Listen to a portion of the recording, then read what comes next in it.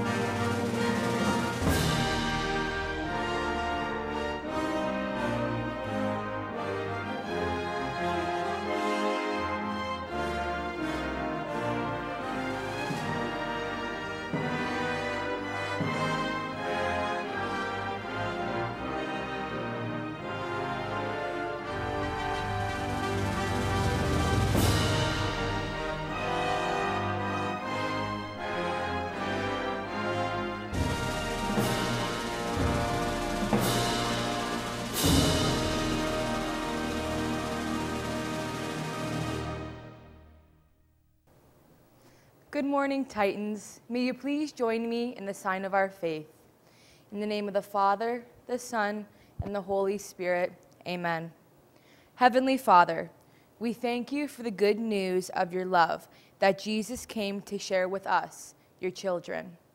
Help us to see you, to know you, and to believe the good news today and every day of our lives.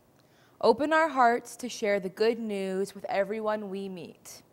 Lead us, Lord, in the joy of Jesus, your Son, and help us to always know you are with us, guiding us to glory in our future with you. We make this prayer to you in Jesus' name. Now please join me in the Hail Mary. Hail Mary, full of grace, our Lord is with thee. Blessed art thou among women, and blessed is the fruit of thy womb, Jesus. Holy Mary, Mother of God, pray for us sinners, now and at the hour of our death. Amen. In the name of the Father, the Son, the Holy Spirit. Amen. Good morning, Titans. It's Sylvia here from Jack Chapter. Today, I wanted to say, is our last day of Anti-Bully Awareness Week. We at Jack Chapter truly appreciate your participation this past week for our trivia questions. And today I will be announcing the 3 winning classes. In first place is Mrs. Bowe's class. Congratulations. And Mr. Miller's class is in second place. And finally, Mr. Moore's class is in third place. Thank you again, Titans, for answering our questions and getting to know more about bullying and bullying prevention. That's all from me, Titans. Now over to Mr. Casillas. Morning, Titans, and thank you, Sylvia. Happy Friday. My first announcement is kind of an important one, especially for those students that choose to vape. Just want to remind everyone that vaping on school property will lead to an automatic 1-day suspension and a possible $305 fine by the health unit. It is against the Tobacco-Free Ontario Act, so don't be in violation of that. If you need to vape, you go to a sidewalk either on Oak Street or on Evergreen. Washrooms, our parking lot is considered school property, and you will be suspended if you are caught vaping. Do not put us in that position. Just take a few more steps and walk to the sidewalk if you choose to vape. So please make sure you're off school property. Just a couple quick announcements that today report cards are being mailed home for Quad 1, and if you have any overdue library books, please return those library books to the library as soon as possible. We'd like to give a big, huge thank you and shout out to Miss Aiken, Miss Burnett, and Mrs. Drew, organizing the Applying to College and Applying to University workshops that were held this week, and the video that has been posted on our school website under the guidance tab.